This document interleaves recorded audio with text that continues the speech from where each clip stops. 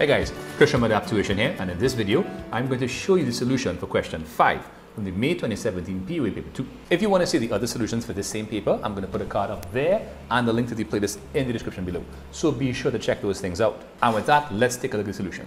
Okay, so let's take a read. So it says the treasurer of Storecraft Cooperative presents the following information for the year ended 31st March 2016.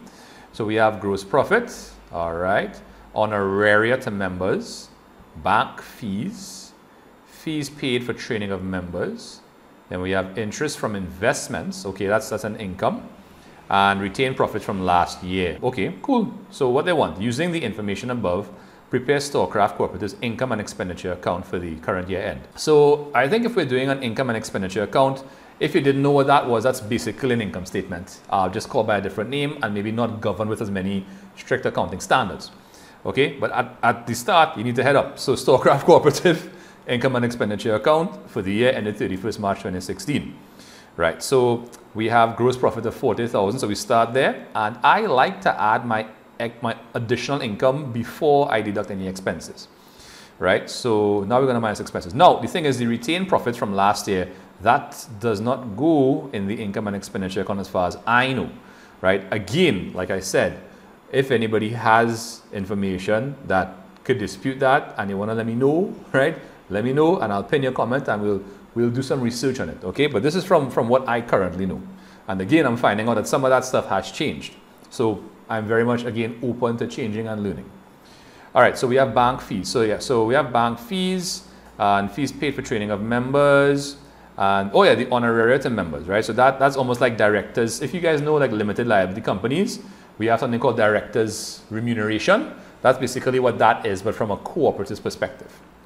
All right, so we have that there, and we have a total for an expense, a subtotal, and we're going to take that from the income, and we're going to get surplus of income over expenditure. So again, if you guys are not familiar with the terminology used with this topic, you can take a look now. Right, I don't yet have a video on cooperatives. When I do, I'm going to put a link up there. All right, if there's no link, message me and remind me to do that video. Okay. All right, let's take a look at the next part of the question. So it says the treasurer of Storecraft Cooperative knows that the Cooperative Act requires that 25% of profits must be transferred to a reserve funds account.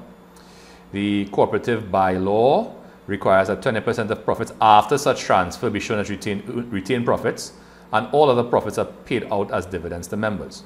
So based on the above requirements, prepare Storecraft Cooperative's income appropriation account for the current year. Okay, so let's scroll down here as well, so we can take a look at the solution. So don't forget, please head up, right?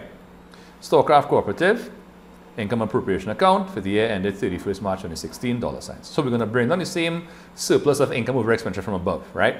Now, the Cooperative Act requires that 25% of such profits be transferred to a reserve funds account. Okay, so less distributions and transfers, transfer to reserve. Now, I rounded this off. Right, this number is not perfectly divisible by 4. You're going to get something at maybe 25 cents or 75 cents. So I rounded it off to 93.78. Right, now that leaves that much. Now 20% of the profits after such transfer are shown as retained earnings, which means the remaining 80% of that figure is paid out as dividends. Right, so we pay dividends first. That leaves us with 56.27, which you could double check as 20%. And don't forget, we add the retained earnings from the previous year, giving us retained profits carried forward. Now, again, before I learned a bit more about cooperatives, I used to add my retained profits on top here before I made my transfers and distributions. But in discussion with other teachers and students, they have been putting the retained profits brought forward at the end here. And I understand their logic. You want to show appropriations out of the current year's surplus, right? To show the earning capacity or earnings ability of the entity for the current year. You don't want to keep relying on previous year's profits, right? But I have encountered other questions in past papers where they wanted to add the retained profits brought forward to the current year's surplus in order to do your appropriations, right? So yeah, again, if anybody has a link to a good, source material on cooperatives, I'm very much open. You can link me in the description below and I'll take a look at it and hopefully that'll help me make my cooperatives video. Cool. Okay, let's just do a quick pause. I'm going to rearrange my screen and we're going to take a look at the last part of the question. Right, so it says here that Storecraft Cooperative owns a small hotel consisting of 10 guest rooms called Crusoe Getaway. The cooperative employs a front desk manager, a housekeeper, and a cook. Each employee is paid using a different payment method. The following information is presented to you. So S Vestiger, Vestiger, S Vesti, right? He or she is the front desk manager and is paid $3,900 per month. L Patigau is a housekeeper and paid $20 per guest room per day. Okay. P Adams, cook, 15 per hour, double time for hours worked over 160 hours per month. Now, part 1 asks you to give the proper names of any 2 of the payment methods that may be used by Storecraft. Okay.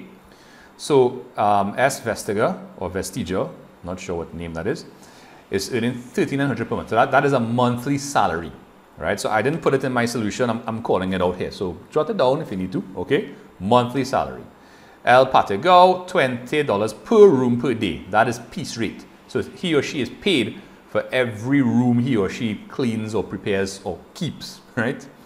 And then finally, P Adams is paid $15 per hour. That's an hourly rate or hourly wage, right? And also overtime, right? Okay, so that was 2 marks, a mark for each method. If we scroll down a bit more, so during March 2016, the payroll information was extracted and is shown below. So we have statutory deductions, right? National insurance and pension plan. So each person is, well, 5% is national insurance deduction, 3% is pension plan. Income tax after all statutory deductions, 10%. And voluntary deductions, so S Vestiger has, or Vestiger, $200 for credit union, and Patigau has $300 for bank loan. So using all the information given, complete the form on page 25. You are to round off numbers that are less than $1 and be sure to show you're working 9 marks. And just so you know, that's the end of question 5. Okay, so I prepared a format below. And what we're going to do, we're going to take a look at one person at a time. So L Vestiger is paid for 1 month, right? So we know from the information above, right, that L Vestiger's monthly salary is $3,900. So what we're going to have to do is we're going to have to deal with the deduction. So let's take a look. So we have the columns gross pay, right, national insurance. So this is the format they gave you on the paper, but they did it in a kind of landscape format. So I'm not going to rearrange my screen just to rearrange it back to show you that, right? I recreated it here, right? So there's a column for national insurance, right? So these are, right, 5% deductions. Pension plan is 3%, income tax is 10%. Then I put voluntary deductions and then net pay. So your net pay is your pay after you've made all of these deductions. So let's start off with S Vestiger, $3,900 for the gross pay. National insurance is 5% of that. Pension is 3% of $3,900. And your income tax is 10% after, again, after statutory deductions have been made. So they didn't give you a column to show that working, but you're going to take $3,900 and subtract both 195 and 17, and 117, sorry. And then you're going to find 10% of that. Now that's going to give us a figure which is going to have to be rounded off, right? And the voluntary deduction for S Vestiger, right, is 200, right? And the net pay is going to be 3,900 minus these 4 items here, which is going to give us 3029. All right, so let me just scroll down so we can take a look at Patigau. Okay, so it says Patigau, 20 guest rooms worked for 20 days work for all guest rooms. And if we take a look back up here, we are told Storecraft owns a small hotel consisting of 10 guest rooms.